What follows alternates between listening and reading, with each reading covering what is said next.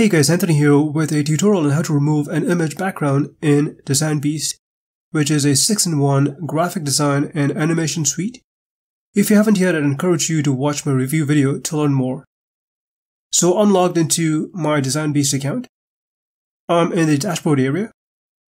Let me scroll down. This is the one-click background remover app. I'll click this blue arrow button to open the app. You start by uploading your image. So I'll click on the Upload Image button. I'll choose my image and click Open. It'll start loading and processing the image. And here it is. Let me scroll down. And as you can see, this is the original image. And this is the image with the background removed.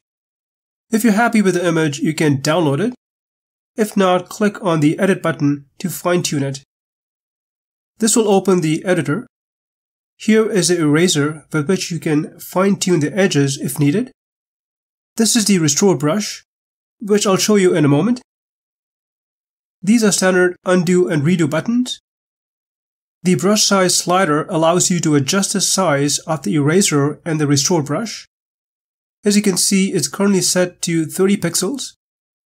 And you can see the brush size in the preview section.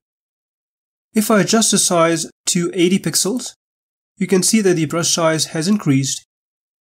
You can use the zoom tool to zoom in and zoom out of the image. For example, I can use the plus button to zoom in and then adjust the position using the scroll bars like so. Now let me show you how the restore brush works. As you can see, currently the eraser is on.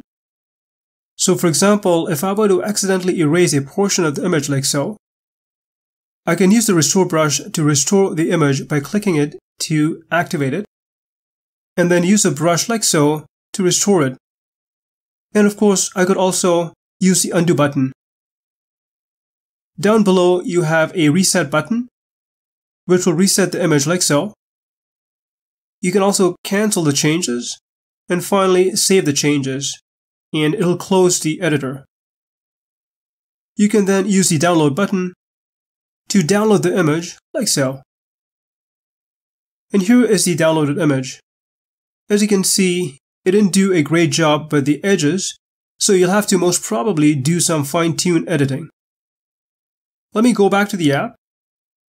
In the main menu up top, you can click on Dashboard, which will take you back to the main DesignBeast dashboard. But that's pretty much it. DesignBeast is available at a special low one-time price during launch. Check the link in the description section. Well, hope you found this tutorial helpful. If you have any questions, please leave them in the comment section. Thanks for watching.